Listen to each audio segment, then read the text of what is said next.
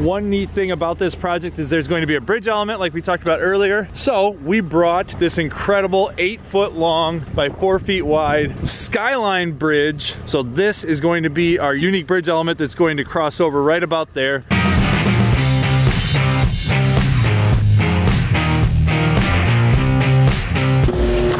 We are back.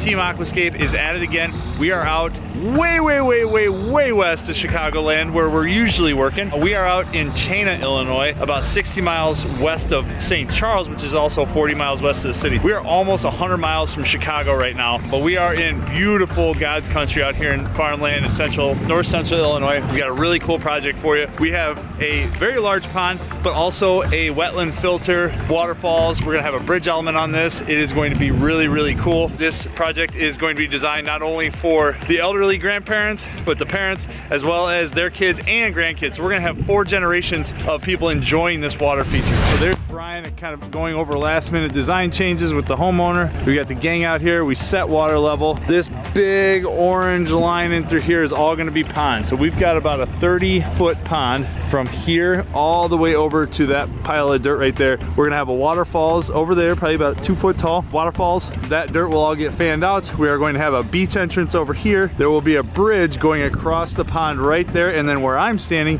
is going to be a wetland filter in this area in through here. Everything is sloping away from the patio. We're gonna set water level probably about a good 10 inches down from the patio so that we don't have to bring in a bunch of dirt to fill that backside to raise everything up. Be really close, but first step is we'll get our first shelf dug, which is going to be about 18 inches of water, and then we will go down another 18 inches in a series of 2 ledges coming down through there. So let's get going.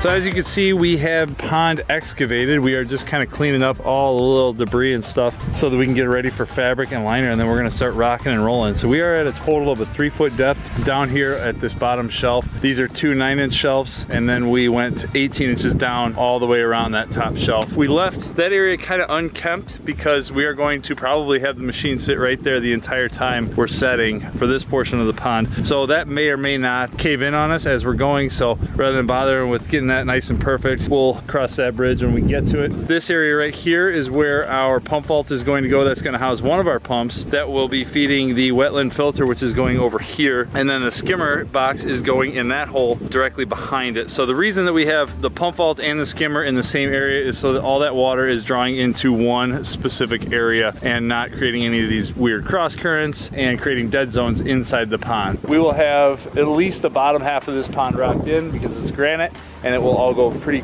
quickly, especially with only these 9-inch shelves. So we've got some technical stuff that we have to work in, but first, let's eat.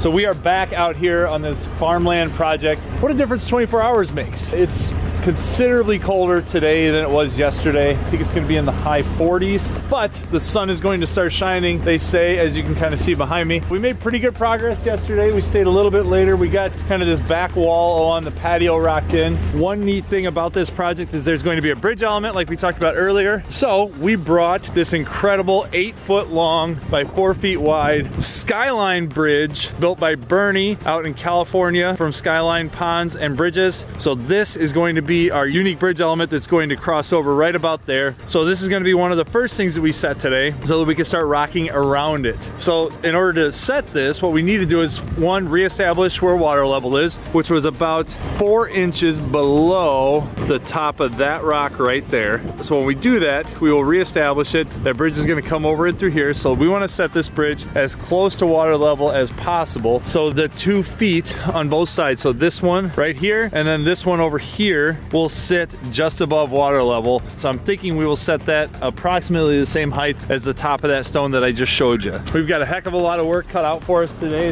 The guys are finishing up the rough-in plumbing on the skimmer. We are going to get that thing installed back over here by our pump vault, go ahead and get the liner attached, and then we're going to start rocking and rolling all this area. So the bottom is basically done. We'll get some of those folds taped down that are down there, and then gravel the whole bottom area, and then we'll just start rocking. So we're going to start bringing boulders over from back behind me, getting them close so that we don't have to move this machine and just keep cruising. We should make really good progress today. Hopefully we can get this whole area done in through here and get the backside of the pond set. So it's gonna be a lot of big rock and then filling in with the small stuff in between. Let's go.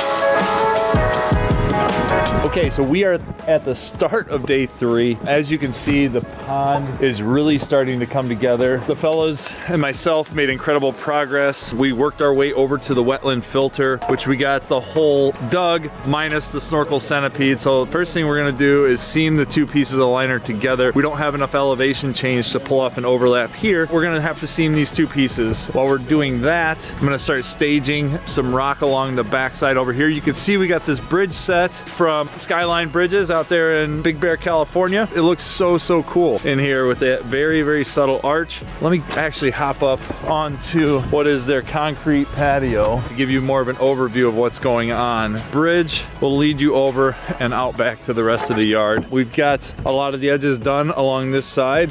Matt and Ryan worked on that yesterday afternoon and that looks fantastic. We've got our beach area located over in through here. Skimmer, the pump vault will feed the bog filter. The skimmer is going to feed the biofalls. We've got a handful of lights in there. You can see one of the 6 watts is tucked in that corner. Also, a neat thing about this project are the pond power heads. So you can see one right there, which we will end up disguising with some more cobbles and probably some big gravel. There's also another one placed over there, and that is filled with cobbles and everything around it so that water can flow freely. It gets sucked through the back, the impeller, and shot out this way. The reason we put them on this near side is because both of our pumps are located on the other side, the opposite side of the pond, which would be fine if this space back here didn't extend so far out that way. Unfortunately, because we have the water flow coming from the wetland filter and from the biofalls, everything's going to want to stick to this near side over here. So we needed something to circulate water on this back side, or what would be the patio side. So that's why we put the power heads in here to push any debris that gets stuck in this corner or kind of cove area back out into the current and then sucked into the skimmer and pump vault. Next step, see me,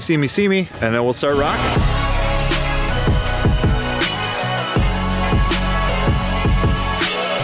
What a difference 24 hours makes. Yesterday we started the day, we had the entire waterfalls to build. We had the wetland filter that we needed to finish digging, get the liner fabric, aqua blocks, snorkel centipede, all the rock in there. Really all we had was maybe 65–70% of the pond rocked in. We stayed super late last night and kind of burning the midnight oil, just grinded it out, worked till after dark, and got a heck of a lot of progress done. And we were waiting for it to fill. So overnight the homeowner had the water line going. We've got probably 6,500 gallons and it's all filled off of their well out here. So it took forever, but all I can tell you is wow, it turned out beautiful.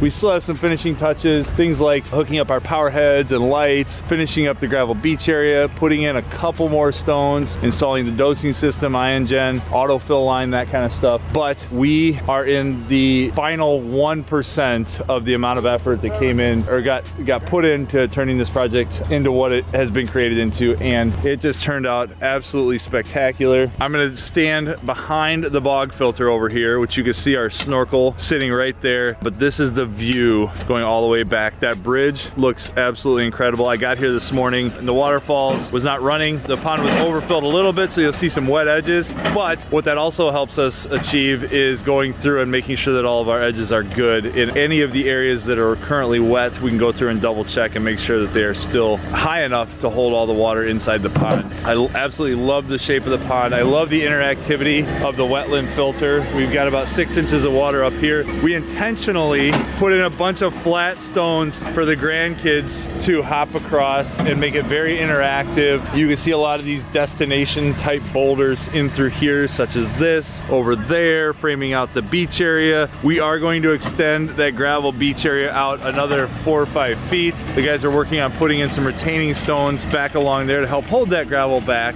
But let me just kind of walk you through what we've got going on here with the waterfalls. For being very, you know, short and compact. I love how the waterfalls turned out. We've got our big variable speed pump on there, and I would say it's the perfect amount of water. The goal is to be able to not only enjoy the waterfall view from their enormous concrete patio over here, but also from inside the house. Yesterday, when we were setting the frame rocks, I was running into a little bit of a challenge, making sure that I could capture all the angles, which is very, very important when building waterfalls, is understanding the viewing areas so that you are facing the waterfalls in the correct direction from where people are going to actually be enjoying it, not from where you as an artist are seeing it from, which is right in front of the rocks themselves. As you can see from all the way over here, they've got a beautiful view of that waterfalls. It's not enormous, and it doesn't have to be, but we needed to build it to scale with the project. We had an enormous amount of dirt that we generated through the 3 feet of excavation on this 35-foot wide pond. But if you remember at the beginning of this video, everything sloped away from this patio area, and the patio sits a good foot above what was existing grade. We actually built up everything in here, which prevented us from creating a tall waterfall and an enormous berm surrounding it. It needs to be to scale with the project, and that's also something, along with the viewing angles when building a stream and waterfalls, that you need to take into consideration is the amount of soil that you are creating to be able to create an appropriately sized berm for the project. A lot of times people have the tendency to want to overbuild the waterfalls, make it as tall as possible, and sometimes it ends up being more of a fail than a win or a success because it just looks out of scale with the rest of the project. So I actually really like how to scale, again, the waterfalls is with the rest of the project. This is an enormous pond. They wanted something that their kids could enjoy, get in and swim with the fish, be interactive with the ecosystem. We've already had frogs come in over here. Their 4 dogs have been in and out of this thing since we started the project, but now that water's in here, they are going to absolutely love life. You can see we've got our skimmer box over there. We've got our pump vault located just down below, right there. A little hard to see. So just to give you a breakdown of the plumbing, the smaller variable speed pump that goes to the wetland filter is housed in the pump vault. All that plumbing actually stayed inside the liner. We disguised it through rockwork and ends up coming down into the snorkel centipede down that way. And then the pump that's in the skimmer is the larger variable speed pump that goes to the waterfalls. And if you can remember, we also have the 2 pond power heads, which we do not have hooked up yet, but we'll show you in a second the circulation that those create as they pump that water or push that water away from this dead zone, which would be this little cove area right off of the patio. This pond is 3 feet deep. Again, there's probably 6,500 gallons in here. We use 14 pallets of moss rock, which gives us over 20 tons of moss rock on this project. We've got probably another 10 tons of granite and probably 10 tons of gravel on this project alone. So there's 40 tons of stone on this project. The project turned out absolutely incredible. We are going to use every last rock on the project.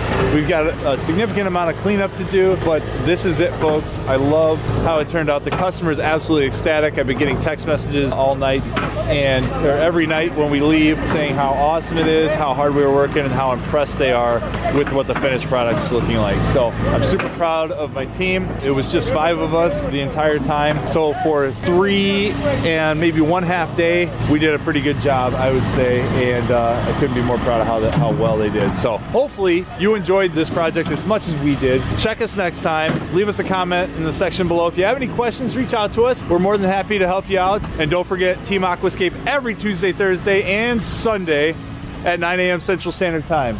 Till next time.